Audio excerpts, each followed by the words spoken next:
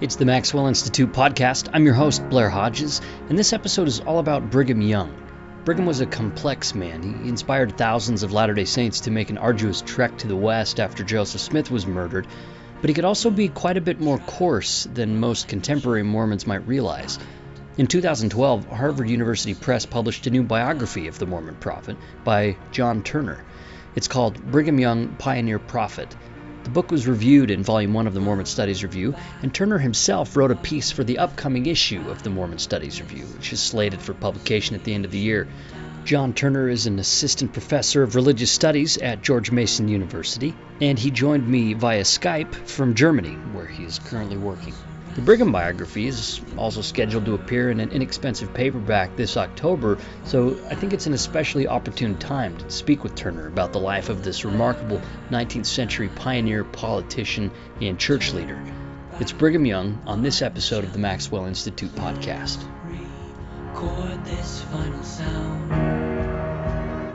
All right, I'm here with John Turner. He's the author of the biography of Brigham Young, Pioneer Prophet, and he's joining us from Germany today. How are you, John? I'm very good. Thank you, Blair. I'm happy to be with you.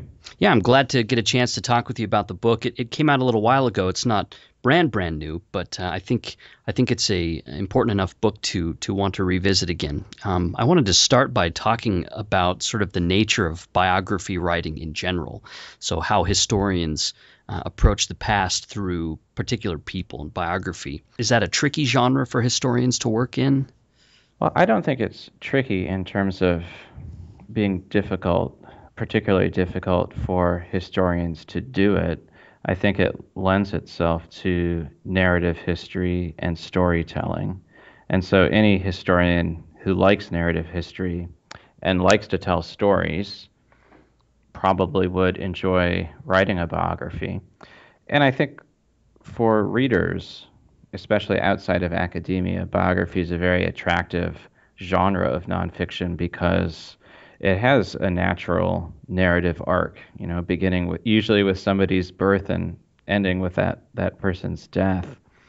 I think within academia, biography is not always as highly regarded. Biographies, especially today, I think biography is sometimes criticized as being overly focused on great men instead of on broader social trends. But I think scholars, historians can both tell a good story within a biography and use an individual's life, and usually the individuals that surround that individual, to illuminate larger trends about history. So what are some of the drawbacks of doing biography then? Well, I think the drawback is that any single individual isn't necessarily going to be representative of the trends that one wants to illuminate. Individuals have their idiosyncrasies, and so I think being narrowly focused on an individual could lead a historian astray. I mean, Brigham Young, for instance, many aspects of his personality reflect things about 19th century American culture, but you and I would probably quickly agree that he was also unusual in many ways. So one has to keep one's eyes on other ways of examining culture and history beyond the individual and find intelligent ways to connect those two. So Brigham Young is your particular subject then. Why did you turn to him? Well, I wanted to write something about the Latter-day Saints, and I initially thought that I would write a book on Mormons and politics after the Second World War, and this was back in 2007, 2008. So that probably wouldn't have been a terribly bad idea either, given what happened afterwards. And part of my reason for wanting to do that was I wanted to learn more about Mormonism.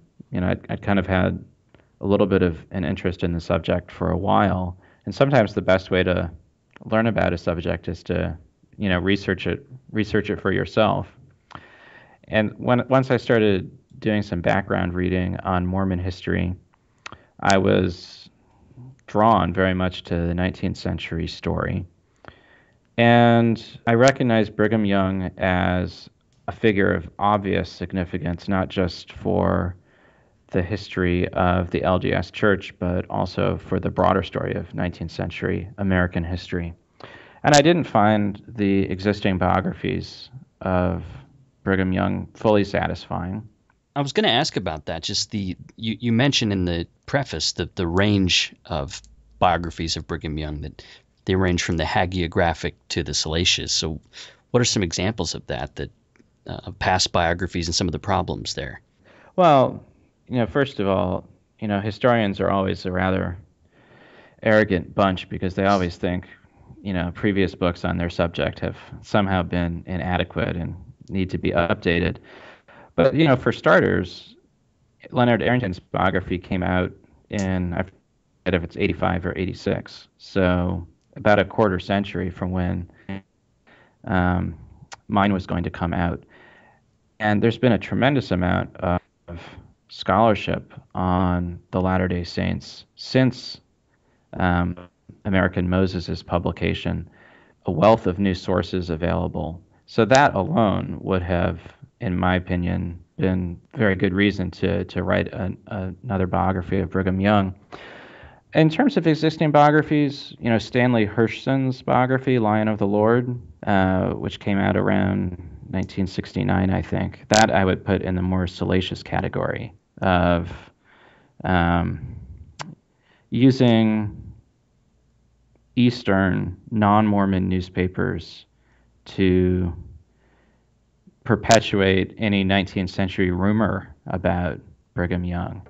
So I didn't really think of that as a very credible work of scholarship.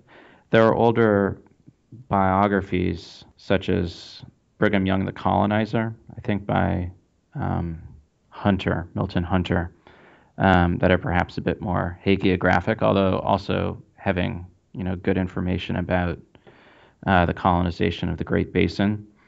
I wouldn't call Leonard Arrington's biography hagiographic. And that's basically a really sort of faith-promoting or book that avoids controversial things, right? Yeah, and I don't think Leonard Arrington, I think he was comfortable with, in many of his publications, with what he called a naturalistic treatment of the past. But I did think that American Moses didn't spend enough time on some of the things that were most controversial about Young's leadership. So I thought there was quite a bit more to be done on quite a few topics, though it was sad that Lion and the Lord and American Moses were both already taken as titles. They are wonderfully titled books. Well, I think your title is really good, and we'll actually talk about the title in just a moment, Brigham Young, Pioneer Prophet. But before we do that, I want to dig a little bit deeper in terms of another reason why this biography came out at an opportune time, and that's just source access.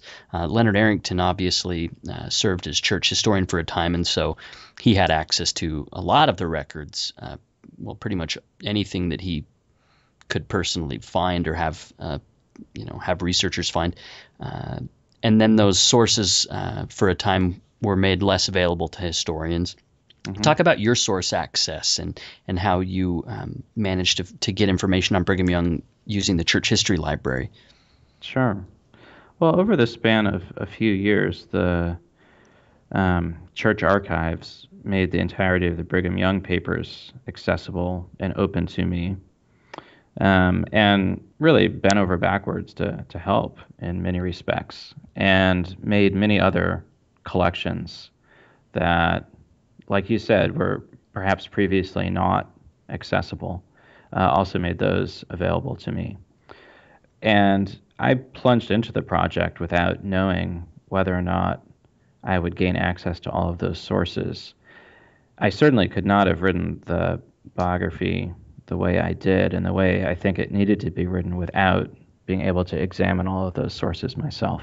I mean, was that unusual level of access? I mean, you're personally not a Latter-day Saint, so coming to the Church History Library, did you find it difficult to get introductions or to get access to that, or was it a more smooth process? It was pretty smooth. I think there maybe was a process of getting acquainted and developing a certain amount of rapport before everything that I just described was accessible. But I was coming at this without much background knowledge of what was accessible to other people. I basically just showed up and got to work, and didn't hesitate to ask for things, and it worked out, and it probably was an opportune time because the church is more open and willing to work with outside scholars than would have been the case in the past. Mm-hmm. Let's look at the book itself now and some of the things that you draw out throughout your narrative. You start the book off by obviously talking about his upbringing, his youth, and the surrounding culture that he lived in, things like that. I was struck by your conclusion at the end of those introductory stories when you said that by the time he was almost 30 years old, no one might have guessed that he'd become the leader of a large new religious group. He hadn't done anything particularly outstanding or hadn't shown any unusual promise up to that point, right? Mm-hmm. No, that's quite right. And that would be true almost from any angle. No signs of economic success. I think he was hardworking and a very capable craftsman, but just was finding it difficult to get ahead, moved around constantly, as did many of his other family members. I think he and one of his siblings bought some property in the late 1820s and were quickly behind on the payments, which probably sounds rather reminiscent of Joseph Smith's own experience. And in terms of religion, I think he was also a drifter that way. He had joined a Methodist church, a particular branch of Methodism, and was active in that way for some time. And I think had been rather active informally as an evangelist of sorts, but just had not settled down geographically, economically, religiously. And that is a stark difference after his conversion to Mormonism.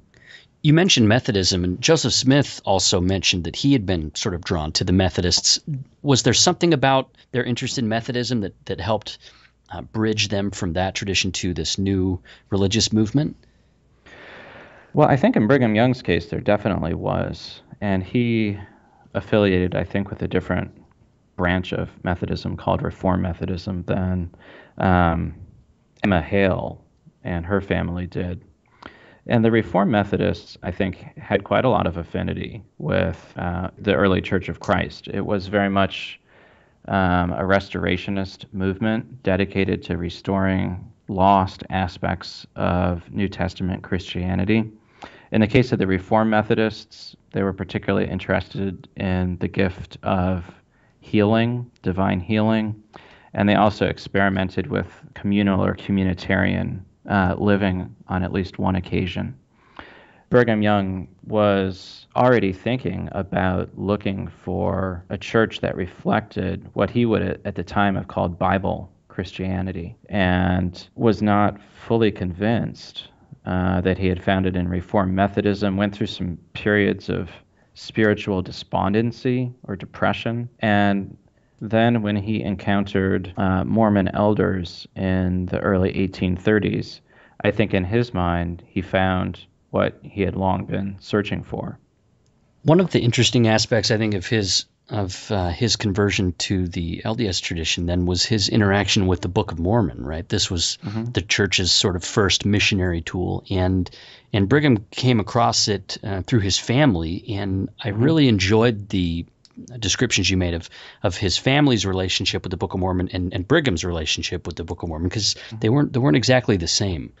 No, and it's a little bit hard because in all of these cases we're really dealing with memories of those experiences from a later point they weren't keeping contemporary journals at the time. Mm-hmm. In Brigham's case, he encountered the Book of Mormon and I think was highly intrigued but uncertain, and spent quite a lot of time thinking about the Book of Mormon, kind of mulling things over, and then really crossed that threshold of deciding to believe and be baptized when he saw a group of elders speak in tongues. And for him, that was a clear sign that the power of God was with this new church. And after witnessing that, his doubt really fell away, and he moved forward and was baptized, and many other members of his family were baptized at roughly the same time.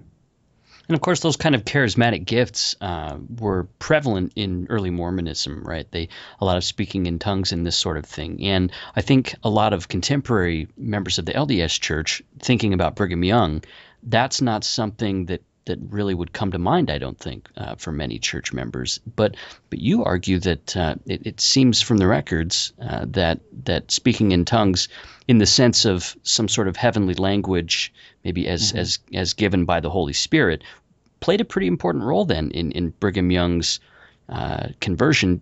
Did that carry throughout his life, or is that something that sort of petered out? I think it was very important for his first 10 years in the church, and it was quite central, I think, to early Latter-day Saint spirituality as a sign of the restoration of spiritual gifts. You could say, as the Book of Moroni suggests. So no, he saw that as very significant. Joseph Smith went back and forth a bit on whether or not it was advisable for church members to seek that particular gift, eventually concluding that perhaps it was not. I think it carried a possibility for disruption and a bit of contention. For Brigham, it was very important, at least through his mission to England in the early 1840s. And when he was in England as one of the apostles, well, as the president of the Quorum of the 12 Apostles leading the mission to England, he actively sought to introduce English converts to that gift of speaking in tongues because they so dearly wanted to experience that godly power for themselves.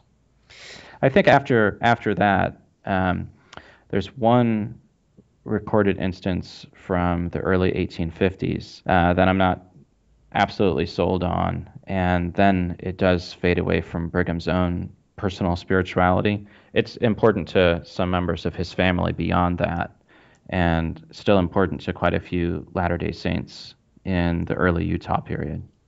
You mentioned Brigham Young becoming president of the Apostles, of the Quorum of the 12, and that's a pretty significant position for a new convert to have. And in this early church, you saw people like Oliver Cowdery or Sidney Rigdon becoming early leaders. Sidney Rigdon had a background in preaching. He had a wonderful oratory style. Oliver Cowdery obviously helped with the translation of the Book of Mormon and was well educated comparatively. How did Brigham Young rise through the ranks in comparison with some of these other converts who seemed more likely to rise through the ranks? Yeah. Well, and his own elder brother Joseph Young, I think, was considered more likely at first as well. I think for Brigham Young, it was really two things. The spiritual fire that we've all already been touching on, which manifested itself among other ways through speaking in tongues, and his very much unswerving loyalty to Joseph Smith. Those two things were really responsible for him rising up within the church's hierarchy. He's ordained as one of the initial members of the 12 shortly after the Zion's Camp March. There are other church members who are on that march and question Joseph's leadership. For Brigham Young, it was absolutely confirmatory of Joseph's leadership and God's providence over the church. And then as the 1830s proceed, quite a few other high-ranking church members question or reject Joseph's leadership, and Brigham doesn't. Maybe finds one or two things a little bit difficult along the way, but his loyalty is really ironclad, which is why then I think he emerges as someone that Joseph Smith trusts wholeheartedly in the 1840s. Your narrative actually traces a little bit of development in Brigham Young's thought and his relationship to Joseph Smith in particular. And you mentioned that he had this deep loyalty for Joseph Smith. And his relationship overall, over the course of their lives together for that 15 or so years, seems to have changed a little bit. So his early view, I'm thinking of the Kirtland Bank issue right here. This is where Joseph encouraged church members to invest in this banking operation. The bank ultimately failed, and there were a lot of people who felt like Joseph had lost his prophetic gift or had misled them. And Brigham Young at that time argued vigorously for Joseph Smith. He said that he couldn't even entertain the possibility that Joseph Smith could be wrong in these financial matters because that would cause him to lose all confidence in Joseph Smith. But then in a different sermon, Brigham made a different point when he was talking about the Kirtland Bank. He said that if God was working through Joseph Smith, as he believed that he was, then when Joseph Smith made mistakes, it really wasn't Brigham's business. That if God let Joseph Smith go astray, then that was between him and God's. And those seem to be sort of different views. It's almost like he couldn't entertain the possibility of Joseph Smith making mistakes, and then later he obviously could. So it seems that he must have sort of confronted things that he viewed as being mistakes by Joseph Smith. And that's different from Wilford Woodruff's idea. Wilford Woodruff had this idea that he was encouraged seeing Joseph Smith's mistakes because he said, if God can work through Joseph as an imperfect person like that, then he can work through me. So do you see Brigham's relationship changing like that? Was that something that came out through the course of your research? Well, I think, first of all of those retrospective quotes are a little bit difficult to know how to interpret because Brigham Young is making those comments when he's already the leader of the church himself. So they also reflect his views of contemporary problems and his own leadership, I think. I think he was quite aware that Joseph Smith had shortcomings and made mistakes. And he was very clear later on, for instance, that Joseph's ability to lead the church on what he called a temporal basis was sometimes faulty. In particular, he criticized Joseph for not taking a harsher stand against dissent within the church. And I think I'm more inclined to give credence to the quotes that say Joseph made mistakes and was not a perfect leader. But I think in Brigham Young's mind, Joseph was God's prophet, which didn't mean infallible earthly leadership, but God's ordained, anointed prophet. And through this man, I found the true church. And if he slips up in some way, that's not going to question my fundamental faith in him as a prophet. So I think that's the way that Brigham approached it. And I think because he had such a strong faith in the church and in Joseph, he didn't fall away when the same setbacks caused many other people to do so. That seems to me to be one of the most difficult things then for a biographer to do, is to take these statements and like you said, many of them were made later on in different contexts. And so, how much reliability or accuracy can you expect, right? In a sermon where he says, I didn't question Joseph. He could really be saying, you shouldn't question me because now I'm in Joseph's shoes. And as a biographer, that seems like a pretty tricky negotiation to make, right? Because you're filling in gaps. There are multiple plausible readings there, and how do you adjudicate between those? You could say he was just stating the facts, or you could say he was making this pragmatic point for that particular moment. I mean, I think through our memories, we're always reinterpreting the past, but it doesn't have to be an either or. I mean, when he's saying Joseph made mistakes and I still trusted him as a prophet, well, Joseph did make mistakes and he did still trust him as a prophet, and he could also be making statements about his own leadership. And for instance, when I think he's saying Joseph was not strict or harsh enough against dissent, he was sending a very clear warning that he wasn't going to tolerate any. And but both of those could be true at the same time. I think that's there are several main theses that you sort of explore throughout the book. I think that's one of them, is this idea that that Brigham Young took lessons from having watched Joseph Smith and what Joseph went through. And the idea was that Joseph kept giving people chances, kept giving them chances, and although he himself was imperfect, he would give chances to other imperfect people, who some of them ended up betraying Joseph Smith, and that Brigham just did not want to see something like that happen. Do you think that the murder of Joseph Smith was kind of a deep part of Brigham's psyche as a leader going forward in that way? Oh, very much. I mean, I see that as the pivot of the book, of the biography, and also subsequent to his conversion, one of the key pivots in Brigham Young's life. And he watches what happens in Nauvoo and is personally traumatized by Joseph's murder, and then further traumatized by the political situation going forward until they leave Illinois. Very much lives in fear of his own assassination, not just while they are still in Nauvoo, but into the 1870s, really right until the end of his life. So I think on a very human level, he did not want the events of Nauvoo to repeat themselves, both in terms of threats to his own safety and in terms of threats to the church's future viability and survival.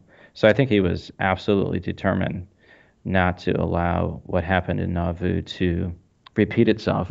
The only thing I would say is that I think there is a bit of a softening of that attitude over the last 10 years or so of his life, where he does feel certainly much more secure about the church's survival and a bit less hypervigilant about his own. What are some of the specific things, some specific actions that Brigham Young took as he was negotiating his role as leader that you saw as being different from Joseph Smith's leadership style? And this gets to some of the more difficult aspects of the book, or some of the less flattering elements of Brigham Young as a person.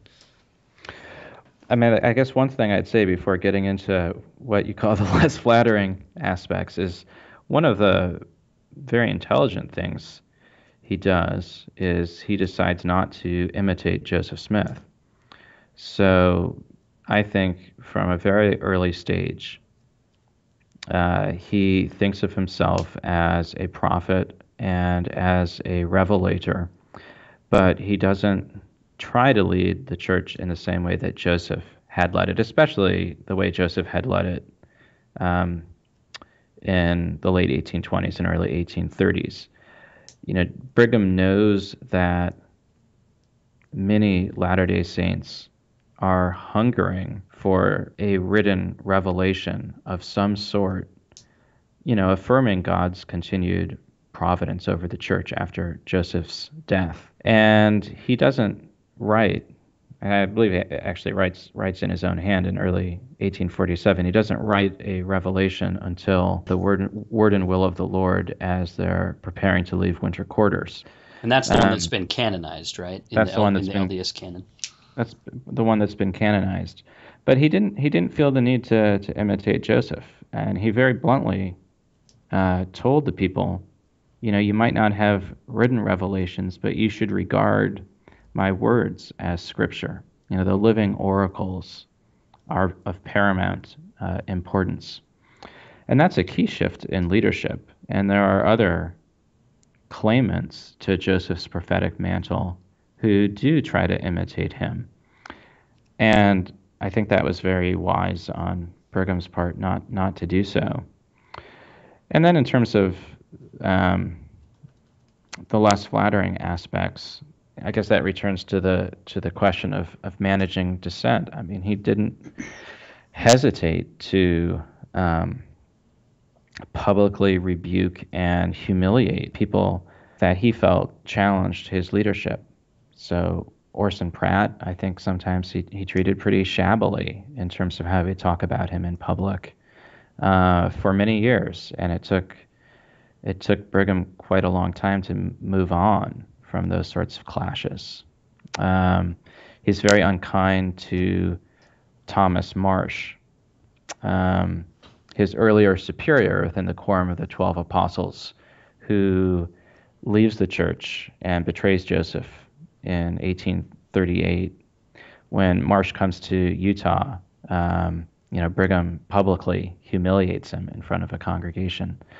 So, he has those moments where he really puts people in their place. And, is not afraid to threaten people with very dire consequences. So let's explore this a little bit more then. And this is another key theme of your book is sort of the religious aspect, what we would consider to be more spiritual or religious aspects of Brigham Young, because the assumption that a lot of people have is that Joseph was this charismatic prophetic figure who had these revelations and led the church, and that then Brigham Young took over and he was this pragmatic, hard-minded man who led the saints across the plains and helped establish all of these colonies and got the church involved in business pursuits and things, sort of as though those were things Joseph Smith, wasn't interested in.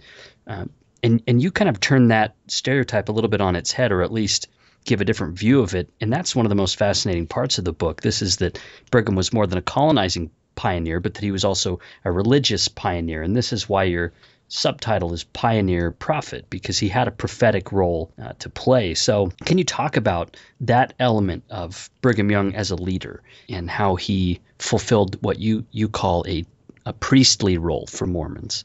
Sure. Well, no, I agree with the premise of your question that too often people draw that strict dichotomy between Joseph Smith and Brigham Young, with one being the charismatic prophet and the other one being maybe the bureaucratic organizer, which would maybe put it more strongly than most people would put. But I think there is that basic sense. So I very much wanted to present Brigham Young as a spiritual figure, as a religious leader, as a theological speculator, as a priestly leader. And certainly one sees that right from the get-go in Nauvoo, with the completion of the Nauvoo temple and with Brigham leading the people through the ordinances in Nauvoo. And, at the very end of his life, you have Brigham Young dedicating the Nauvoo temple and carefully going over the performance of ordinances. And he talks about a future of hundreds of temples, and it got in the construction started on 4 by the time of his death. So that's very significant in terms of his religious thought and leadership. He was always very interested in theological questions. Even before Joseph's death, he traveled with a Bible dictionary and a concordance, or at least asked one time for those items to be sent to him, or something along those lines. When the apostles would meet in the early 1850s regularly in Salt Lake City, they would discuss all sorts of theological topics. Some of those didn't really pan out, right? I mean, you talk about, for example, the Adam God teachings. What did you make of that? Because that's something that still puzzles members of the LDS Church in terms of what Brigham Young was trying to do with that. Well, the way I understand his identification of Adam as humanity's God is, he's thinking about the way that Joseph Smith has introduced a hierarchy of divine beings. And in Brigham's mind, Adam as humanity's God makes logical sense. Not necessarily that Adam is the head God, or the head of the council of gods, but that he is an exalted being who's come to this earth to people it, and that therefore he is the God that human beings, the only one they have to interact with. So he's, he is their father and God. And I think that was important in Brigham Young's thinking. When he introduces it in the 1850s, it meets with some resistance, not only from Orson Pratt, but some Latter-day Saints find it very appealing, others do not. And I think it causes enough confusion that Brigham basically shelves it for a while and says, that it's really not the most important thing, whether Adam or his father or his grandfather is Elohim or God the Father. And so he says that's not crucial. But then he does reintroduce the idea in the 1870s. So it was important to him. It stuck with him, right? He thought enough to bring it back. It stuck with him, and ultimately future generations of church leaders didn't find it the most convincing interpretation of Joseph Smith's later teachings, and essentially rejected as ultimately not doctrinal.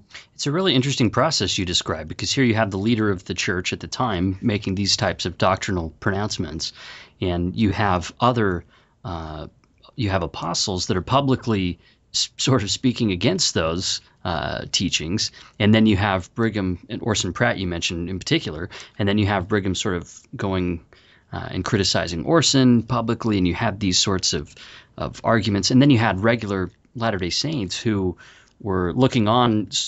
Some of them just seemed downright puzzled. Some of them seemed happy to embrace these things, whether they really got what Brigham was saying. It's really an interesting dynamic. You'd think as a president of the church that Brigham Young's word would just be accepted, right? But it wasn't, though, according to you. Yeah, well, I mean, I think it wasn't the only thing that he and Orson Pratt butted heads over. It was one of several issues. I don't even know if I'd say it was the most important. But, Brigham was okay with knowing that not everybody was convinced by his teachings about Adam. He would not tolerate public opposition. But, he didn't want to turn Mormonism into a creedal religion by any means. And so for him, what was important was loyalty, obedience, righteous living, not belief. In a general sense, I would say that belief is more important or even more highly valued in Latter-day Saint religious culture today than it was back in the mid-19th century. I'm speaking with John Turner. He's the author of Brigham Young, Pioneer Prophet. One of the things that you mentioned early in the interview is that your book, biographies in general, can use historical figures to illuminate wider historical issues. And early on in the book, you actually have a list of issues that the book's going to touch on through Brigham Young: westward expansion, popular sovereignty, religious freedom, vigilantism, and Reconstruction. And I wanted to take a few minutes to talk briefly about each of these issues and how Brigham Young's life sheds light on them. So we'll start with the most obvious one, is probably westward expansion. So how did Brigham's actions as a leader of this church speak to the issue of westward expansion in the 19th century United States? I mean, maybe that's the simplest one. Obviously the Latter-day Saints were a very significant part of westward expansion, and I think probably most of your listeners know a fair bit about that story. I mean, when I first learned about that aspect of Brigham Young's life and that section of church history, I didn't know just how extensive that line of early Mormon Utah settlements, well, not just Utah, early Mormon settlements was, stretching from San Bernardino all the way into southern Idaho. And the sheer number of people that were crossing, often all the way from England to Utah each year for several decades. So, I mean, that's, and there's a lot of other things wrapped up in that issue. Conflict with Native Americans in Utah, tension with the U.S. government as the U.S. government slowly seeks to exercise sovereignty over the territory that it has claimed after the war against Mexico. So westward expansion means a lot more than simply settlement of a particular region. It, brought forth a whole host of issues that other Americans, other white Americans going west also encountered. And sometimes Latter-day Saint history reflects commonality with those other experiences. Sometimes there's some divergences from it. I think the example of Native Americans is a good one to think about. How did Brigham Young's approach to Native Americans compare with wider American approaches? And the reason I ask is because it wasn't the case that when the Latter-day Saints came to what now is called Utah, that it was just this wide open, empty space. There were Native Americans here that were, for the most part, eventually displaced because of the immigration. My understanding is that the initial settlement in the Salt Lake Valley was in a buffer zone of sorts between different native groups, and so that was probably fortuitous. But very quickly, there's substantial tension, namely when Latter-day Saints begin moving into Utah Valley and moving into very fertile fishing grounds that Utes are using, and so from the start, there's all sorts of tension and conflicts between settlers and Indians. And Brigham Young initially encourages his people, don't get too bent out of shape over a stolen shirt. You wouldn't shoot a white man who stole a shirt from you. So why should you kill an Indian as retribution? But very quickly he authorizes a very punitive and harsh military response in Utah Valley that's very bloody and pretty grim. Was he trying to set a tone with that or something? Because that's the puzzle, right? Is you have Brigham Young on record talking about treating the Indians kindly. There's a paternalism to his discussion of Native Americans, but then you also have these incidents where he's authorized militant action. Yeah, and I mean that's probably the harshest instance of his own leadership against Indians during his time in Utah. So yeah, it's hard to know. I think he feels that the conflict's unavoidable. The settlers in Utah Valley are very much pushing for a response. I think they're also kind of subtly suggesting that his response up to that point has been too weak. And I think he feels that when he responds, he's going to respond for maximum effect. And, there's some American officials actually on the scene that are also supportive at the time. I think his Indian policy does become relatively more benevolent and humane once Latter-day Saint supremacy over Utah is more or less assured. There's a significant war in the mid-1860s which does question that supremacy. And, there's a whole spectrum of preferred policies toward Indians on the part of white Westerners, during that time after the Civil War, from exterminationists to assimilationists to other positions. And, Brigham Young is certainly not an exterminationist. There's actually a rather poignant sermon that he gives during that mid-1860s war, which is called the Black Hawk War, in which he reminds his people that even though he feels that God has given this land to the Latter-day Saints, they should be mindful of the fact that it was the Indians' land first, and that it's also their homeland.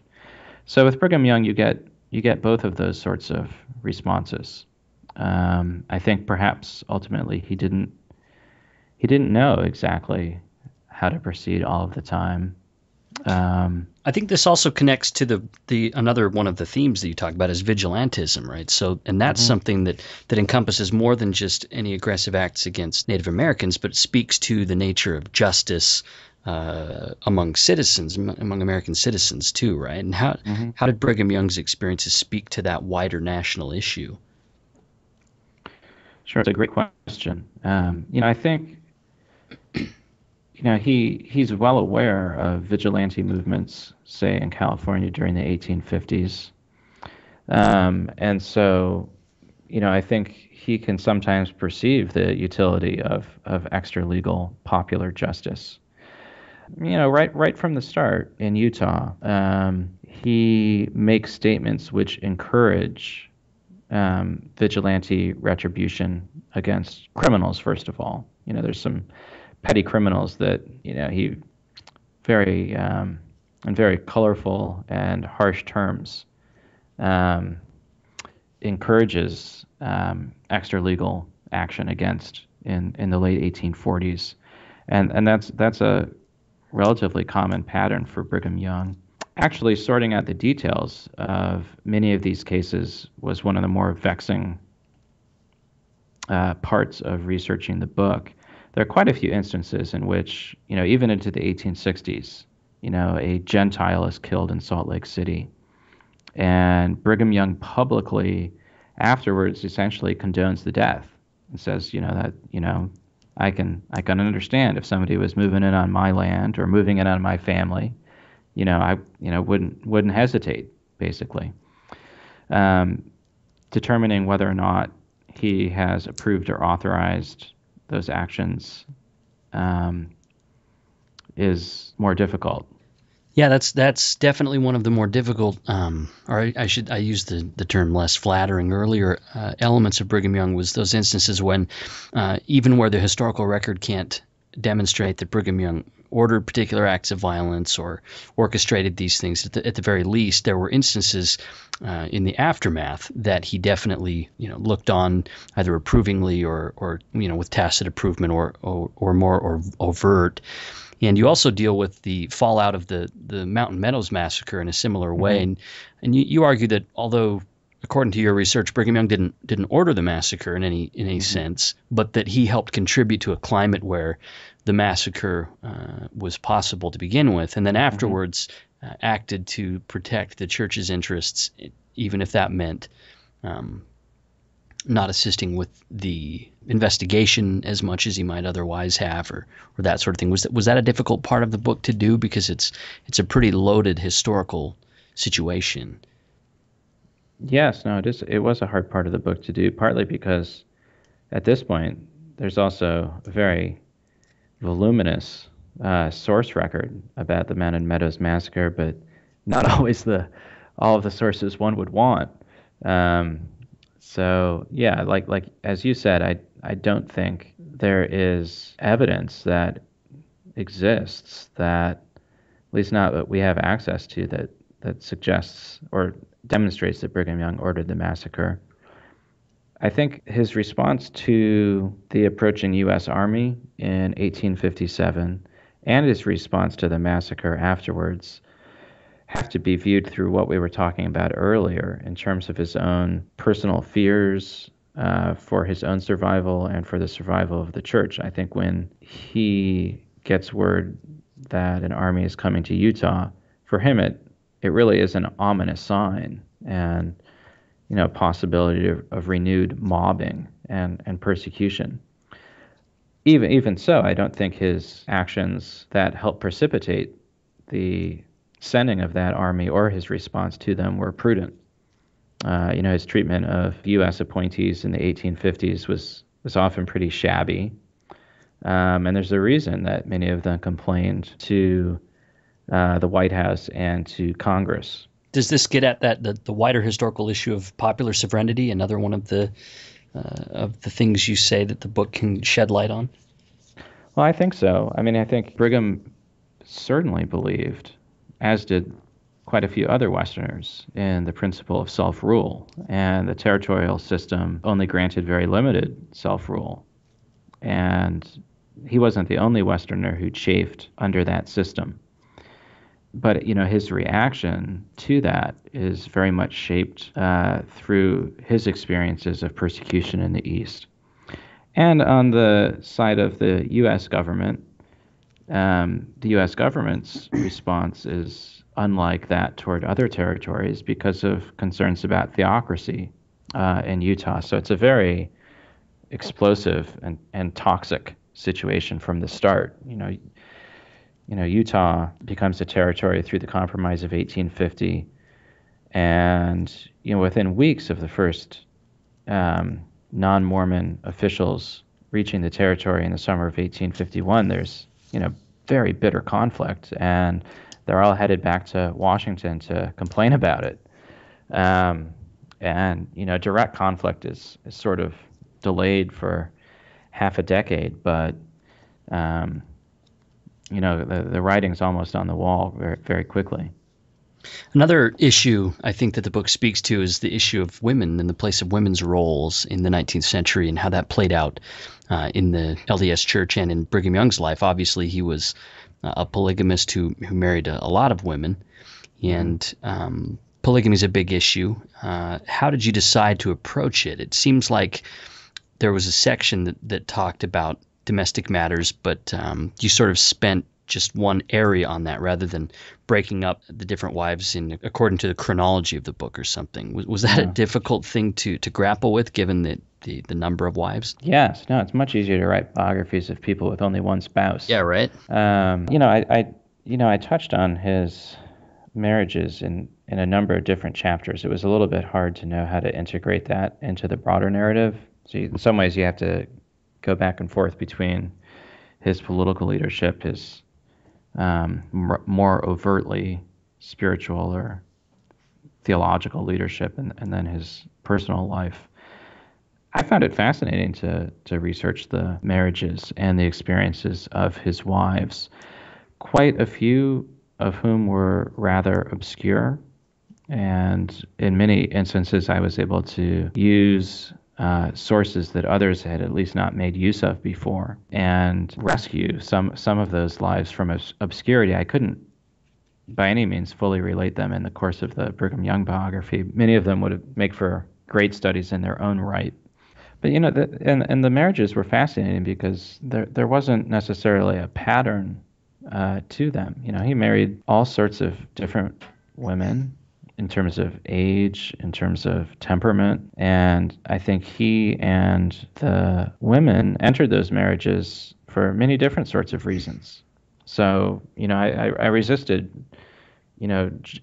generalizing too much. And I tried to incorporate as many of the fascinating stories as I could.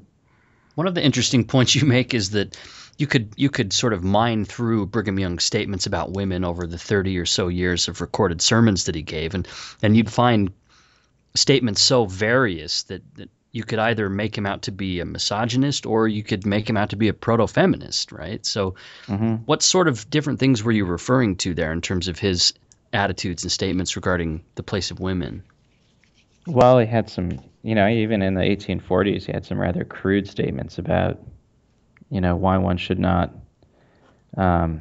listen to women, especially in terms of ecclesiastical leadership. Since this is a family program, I won't fully quote from all of those, Blair.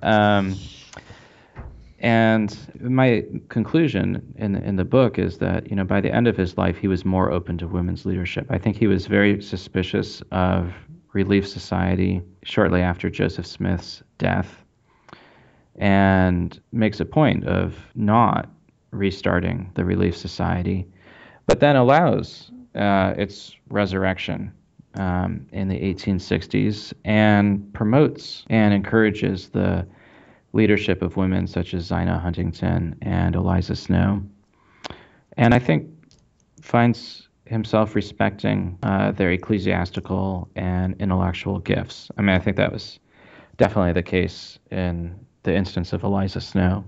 A more cynical view could say that Brigham Young saw a need to control women more and decided to enlist them to help him do that. A less cynical view would see him as recognizing contributions that women could make and inviting them to do that. Yeah, no, I think that's true, and you're quite right that since Brigham Young said so many different things over the course of his life, one should be really wary of drawing too much of a conclusion from any single quote. There's also an interesting early quote where he talks about his conception of a spiritual wife as someone who can pray and anoint the sick with oil, I believe. It's been a while since I looked at the quote. But, I think, also the way that temple work is structured, there's a clear and necessary role for women in that aspect of church work as well. I actually thought that you handled the issue of temple ordinances quite deftly. That's a very difficult topic for historians to approach, especially given the contemporary LDS Church's reverence for temple rites. And And was that a difficult part of the book for you? How did you navigate around what would be appropriate for you to talk about in terms of the temple? I think that is a tricky issue for authors.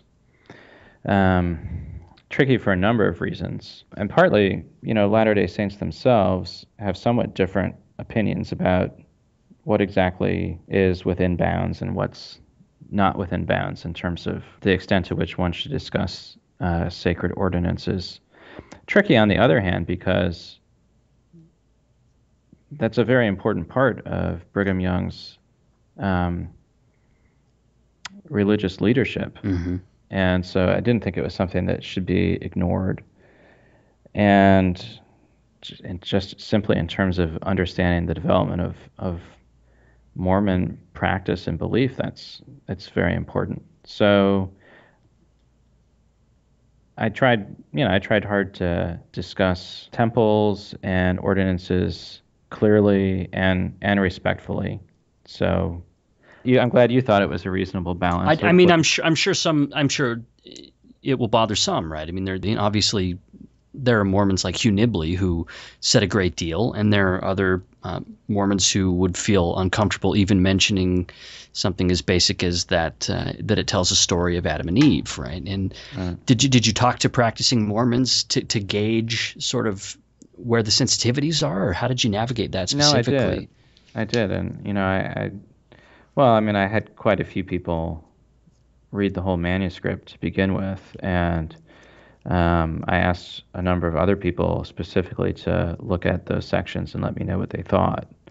And I like you said, there was actually something of a range of opinions where, I would say the majority of the people I asked to read it said, this is respectful and nicely done. And I think there were a couple of people who have said, those sections make both me and probably others a little bit uncomfortable. In the last part of the interview, we'll come back to it because I think it speaks to a really important issue. Let's take a break really quick.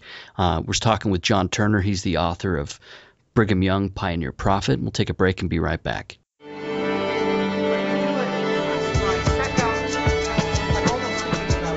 Hey, this is Blair Hodges. First, I want to thank you for listening to the Maxwell Institute podcast.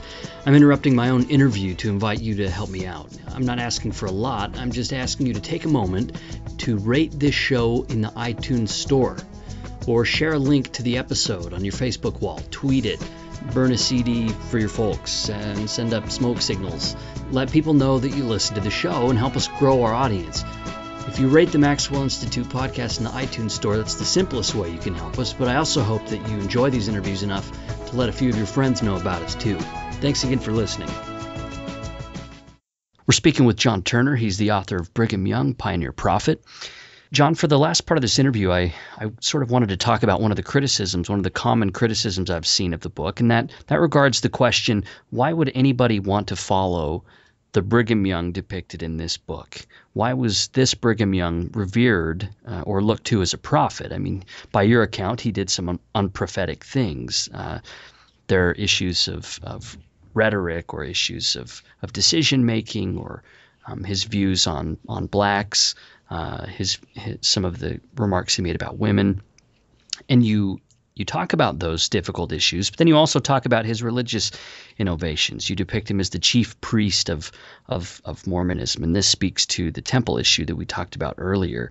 So this is a common criticism, and I'm interested in your response to that, because it's something that has been mentioned in multiple reviews. Well, reviews aren't perfect, and Nice. Neither are prophets and authors. So, no, I honestly thought that in the book I explained pretty clearly why 19th century Latter-day Saints followed Brigham Young. Not everybody did, but of those who followed him, I think the two things that most cemented and affirmed his leadership were the completion of the Nauvoo Temple and the successful pioneer trek and early settlement of the Salt Lake Valley. I mean, those were incredibly significant accomplishments in very different ways that both affirmed his priestly and his practical leadership. And I think those sorts of accomplishments built a very deep reservoir of support. So when the Latter-day Saints faced major setbacks, such as during the Utah War, it was possible for people to move forward, perhaps along the lines that Brigham Young could move forward after setbacks in Ohio or Missouri. So I think things like that explain why people followed Brigham Young. I mean, also, it was very significant that he had led the mission to England in the 1840s. A lot of the early emigrants to Nauvoo and then to Utah were people who had known Brigham Young for many years. He had maybe helped lead them into the church. Not that he was the only significant figure during the mission. So I think he had a very deep reservoir of support, and I think some of those issues that you raised didn't trouble 19th century Mormons the way they would trouble 21st century Mormons.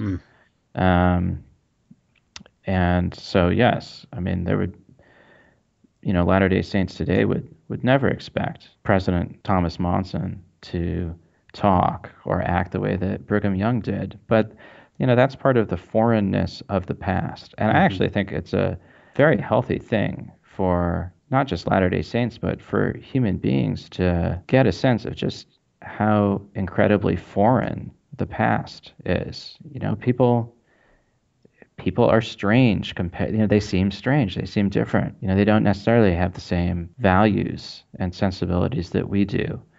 And that's one of the foremost lessons of studying history. And I think it's very beneficial in many ways to always be reminded of that and not expect people in the past to act the way that we do. Now, even putting those sensibilities aside, I think there are aspects of Brigham Young's leadership that are,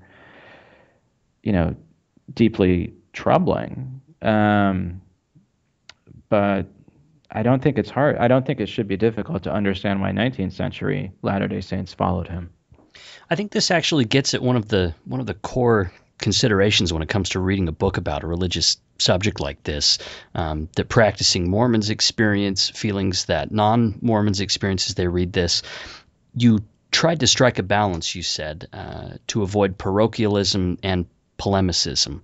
So how would you respond then to say a Latter-day Saint reader who says, well, I didn't really like this book because he makes Brigham Young look mean. He shows Brigham Young swearing or making decisions that look really that look bad. And I don't need to know those types of things about someone who I revere. Conversely, what would you say to someone who said, whoa, John Turner, you took Brigham Young way too seriously here. It's a simple story of a tyrant who was interested in political control and the accumulation of wives. So those are, how do you respond to those types of readers? Yeah.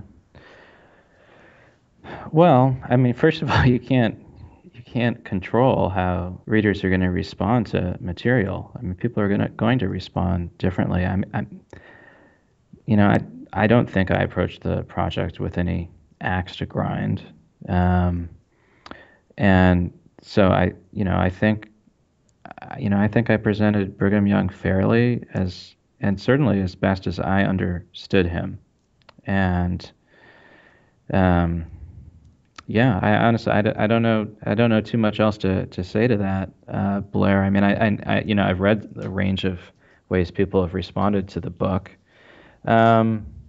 I think people who are disappointed with my portrait of Brigham Young, well, they certainly have every opportunity or privilege of examining the evidence for themselves, and it's hardly going to be the last book about Brigham Young. Maybe there'll be one they like better in a few years. Okay, so stay tuned. I would say in a larger sense that, we should, whenever we're reading about a historical topic, whether, when as a historian, when you're researching something, and I think also when you're a reader encountering material, we always have to be willing to revise our understandings and our preconceptions. And that doesn't mean that if you're a Latter-day Saint and you believe that Brigham Young is a prophet, that you have to stop believing that Brigham Young is a prophet because of something he said or did, but might be necessary to have some revision of what that means. And conversely, for, like you said, if people think that Brigham Young is only a power-hungry, lustful tyrant, I think the historical record's a lot more complex as well. And, there's nothing wrong with having to revise some of our conclusions. One last thing that I wanted to talk about. You talk about Brigham Young's return trip to Salt Lake City that he took near the very end of his life. He took a trip to St. George, did some temple business, and then came back. From what I understand, Brigham made some of the most far-reaching ecclesiastical changes to the church on that trip, reorganizing wards and stakes and so forth. That to me seem one of the most far-reaching consequences of his ecclesiastical leadership. And you touch on it in only about a paragraph. I'm basing my understanding of that trip on my recollection of Leonard Arrington's biography. So did you look at that and just not find much to say there, or is that just something that you decided not to pause too long on for the sake of space? Well, the latter, and I think it's. I would just also say it wasn't a topic that grabbed me as much of some of the other storylines in the book. You're quite right about that.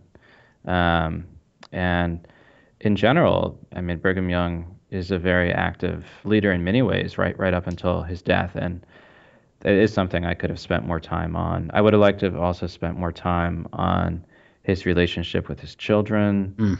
And Leonard Arrington's work on Brigham Young's economic leadership. I would have liked to have had more time to fully explore his business leadership, his finances. So that there were some decisions I had to make, and I didn't want to write a longer book than I wrote. It's already something to ask people to read. I don't know what it is, 375 pages, 400 pages, something like that. So I didn't really want to go longer than that. So you're quite right. That is something I could have explored and didn't. So finally, having completed the book, were you left with any unresolved questions that still haunted you for a while, or that you still thought about after the book was completed? Well, I still find Brigham Young fascinating. Sometimes, I'll have somebody send me an email with, Brigham Young quote or reference, and I think, oh, I should have included that. Because the sources are so voluminous. Yeah. I do think to some extent, Mountain Meadows remains a somewhat vexing topic. There are great books on the subject and have been for some time, but it is still kind of a vexing and troublesome topic. So.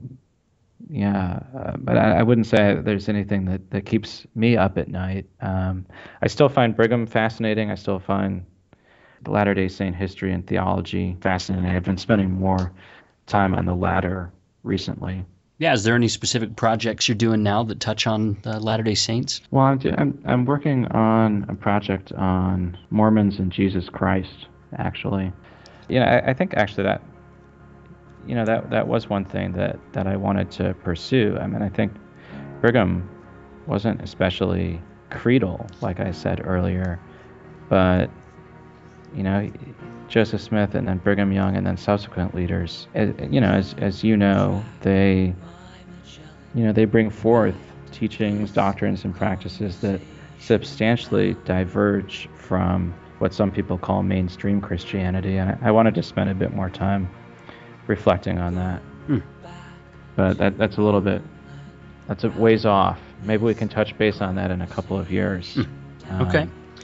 John Turner, he's the author of Brigham Young, Pioneer Prophet, and we really appreciate you taking the time to talk to us today. Thanks, Blair. Thanks for being interested in the book, and that was fun. All right. For the lack of time, for the darker night, turn back this final sound.